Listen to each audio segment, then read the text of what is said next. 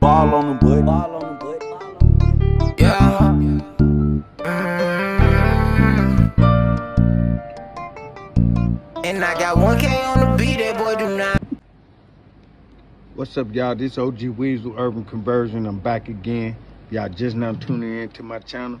I did 20 years on a 30-year federal prison sentence. I'm here today to tell y'all about my journey. I got clemency from President Obama before he left office, and truly grateful.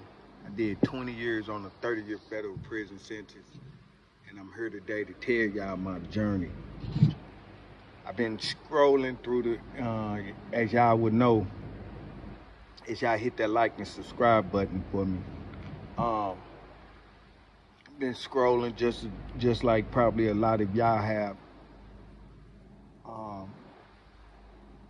on what's going on social media and all of that, and the things that surrounding that issue. I won't speak on it, but y'all understand.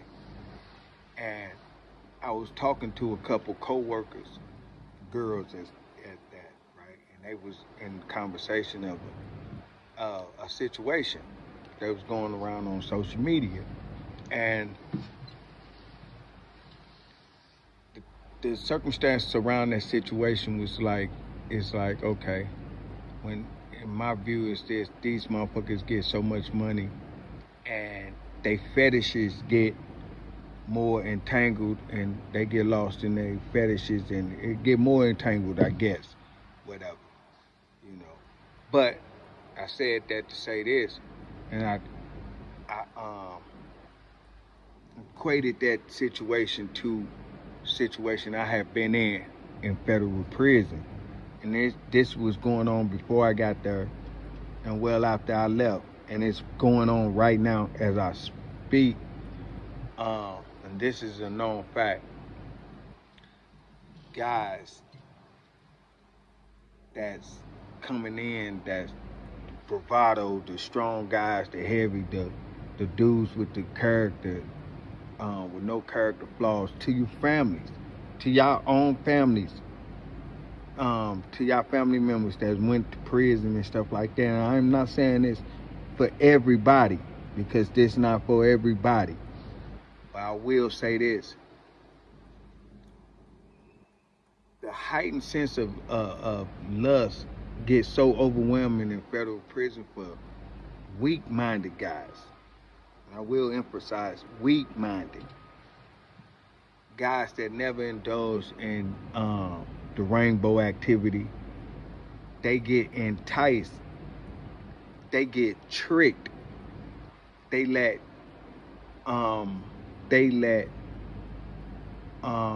real predators buy them stuff from the store. They let real predators send their laundry to the laundry when they send theirs. They setting you up. They set you up with the things that you start looking to be attached to. And it start off seemingly like it's honest, mutual, but everybody in federal prison, the predators, they have an agenda. And it might not look like it. And not being a predator, I don't know what to look for to say a guy vulnerable on this level, this, that, and that level. And because my mannerism and my makeup don't think like that. But the predators that's into that type of activity coerce them, trick them out of the goodie bag by buying them things and stuff like that. And some people are just mutually intrigued with it, and it don't even have to do with amount of time that you're doing in federal prison, because that's an excuse. That's an excuse. And I'm just saying, if that's what you into, that's what you into. I just watch throughout my journey of doing 20 years in federal prison, watch guys, young men come in and get manipulated to the point that they doing the immoral things that they are ashamed of. But being that they be in this situation and it's not shunned upon because you in closed confinements of being in prison. You know what I'm saying? And if you fall away, that make it even more because they don't think it'll get back out.